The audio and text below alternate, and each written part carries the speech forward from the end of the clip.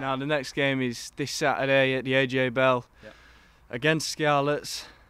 How do you think that match will go? For us as a team, we really need to progress now. It's been a while since we've won. I'm not sure how many games it is exactly, but we need to win. It's desperate times really for us as a team. If we win this weekend, it'll be a massive step up for us, and then we can take that on into the Premiership. So for us, we need to get our home winning streak back on track and move forward.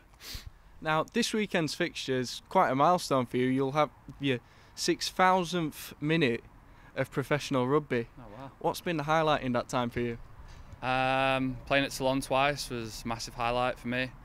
Obviously because the crowds are fantastic, and playing one of the best teams in Europe, possibly the world, is always a massive experience.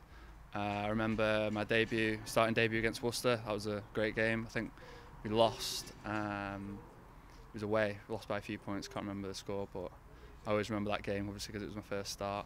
Still got plenty of time in your career, of course, but last season saw you make your first appearance for the England Saxons. Do you have any more thoughts on how your individual career might continue to go?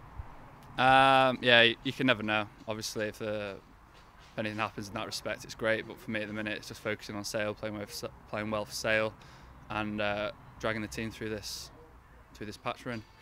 One thing that's been particularly impressive in that time is that you've come through the academy structure of the team here. You're a North West lad playing for a North West club. Yep. What do you think about the structures that are being put in place to try and make sure there's more lads from the area in the Sale team?